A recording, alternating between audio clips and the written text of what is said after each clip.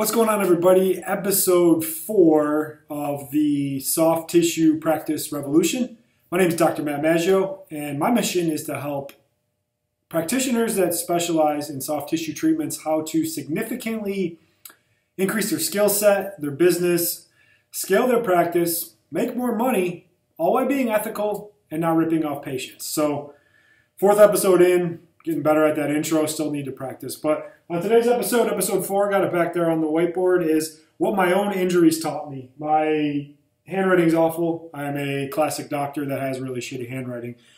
On the first couple episodes, we went through my origin story, my dad's death, and why I don't do any adjustments. But today what I want to talk about was my own injuries. Let me get a little sip of coffee, though, because it's, good coffee, and I want to get rolling.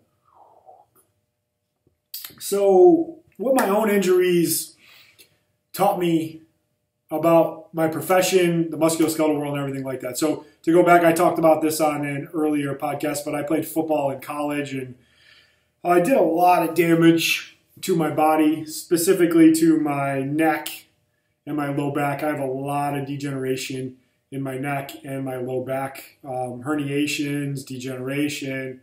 I remember when I got my first MRI of my neck.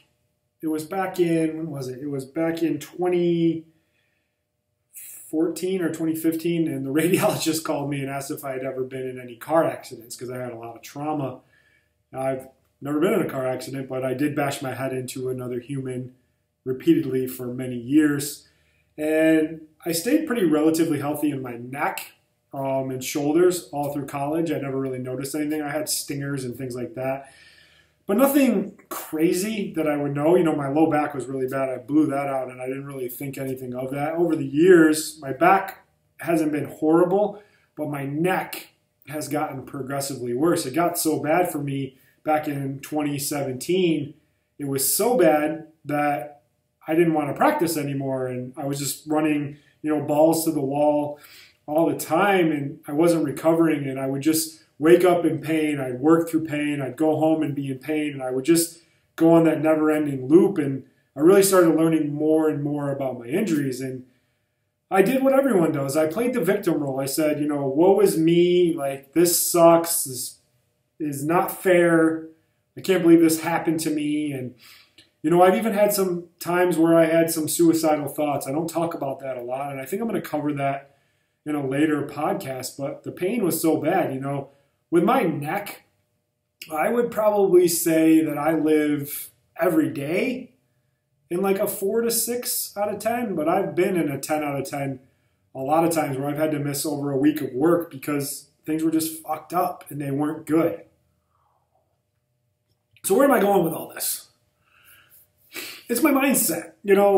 Yes, my neck hurts, and even when I'm sitting here right now, it hurts, but it's not as bad as it used to be, and it got a hell of a lot better because I invested in actually getting treatment and things like that. I actually would go get monthly treatment from a doctor that I learned under. I would fly up to Boston to get treated by him, and he charged me $400 an hour, but you know what? It was worth every damn penny because I learned a lot. I also learned how to manage my injury, how to treat it and get a different perspective. A lot of times when we're doctors and we're injured, we think we fucking know everything. We're like, oh, I know what's wrong, and it's this, and you try to dictate treatment to the person that you're working with. A lot of times we work trades with other people in our profession. We're like, oh, well, why don't you do this and this and this? Like, I'm feeling tension here. Why don't you work levator and do some trap work and do this, this, this, this? And we don't really know what's going on, and we kind of are sloppy with our diagnosis component. So what I did was I gave up all control and allowed an expert to fully assess me, treat me, and tell me what I needed to do. And I went in there with a very open mind because I wanted to learn from my injury as well. And it was really cool. I really picked up a lot of things. I learned how to manage an injury, not just from a patient standpoint, but from a doctor standpoint, how to communicate effectively about what's going on, proper load management, and really just giving a better prognosis of what's going on. And I'm really glad for that. An injury can be something horrible or it can be a blessing in disguise. And for me, it ended up being a blessing because now I have empathy and I can relate to patients. Like, I know what it's like when shit hurts so bad that you can't focus and you feel like your fucking head is going to explode. And that gave me a really good insight to what patients are going through and how their injury is affecting them.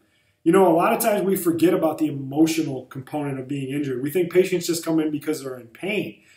We have to remember why they're there. And a lot of times it's an emotional component to the problem because it's keeping them from doing something. Like they can't play with their kids or they can't do the activities they love. It's affecting their job. It's affecting their quality of life.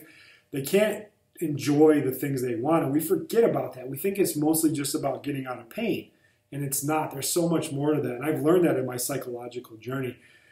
Another thing that I learned is if you're injured, one thing that I think should happen is you should have to go to someone that is exactly like you and does what you do and experience that. Because if you're injured and you cringe and you're like, fuck, I don't want to go to anyone that does what I do because this shit doesn't work.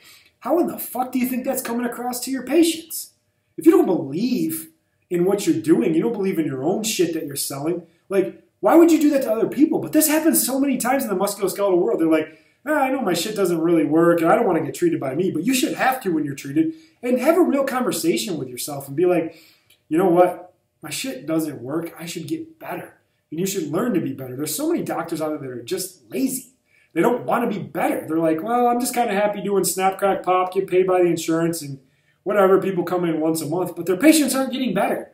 Like, you have a duty and obligation to help people and get them feeling better and get them better long term.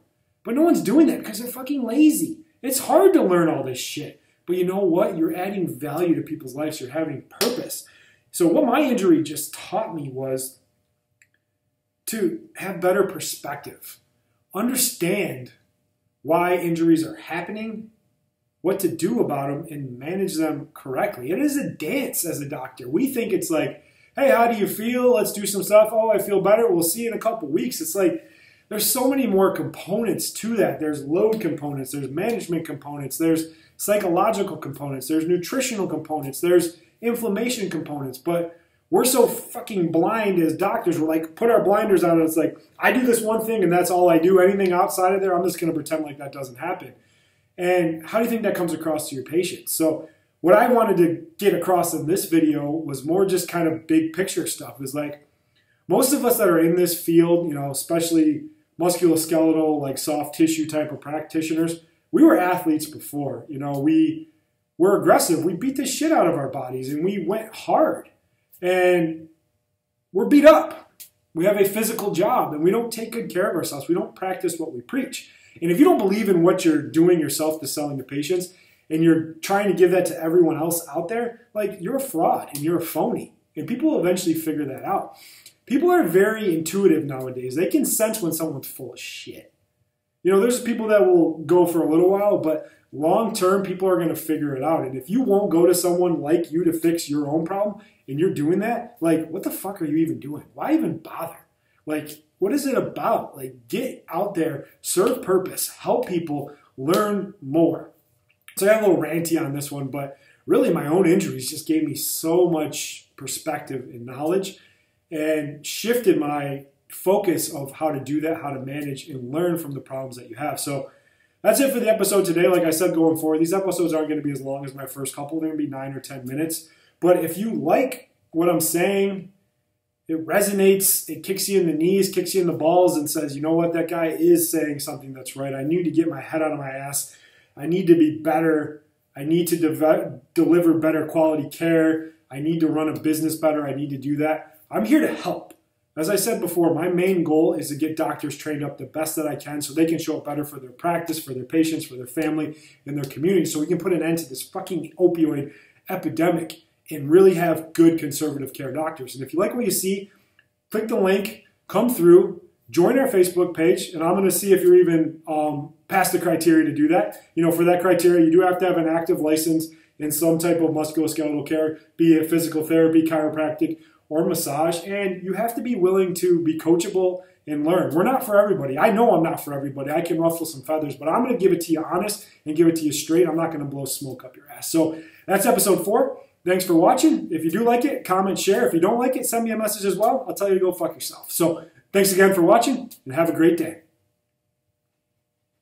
And where is the end?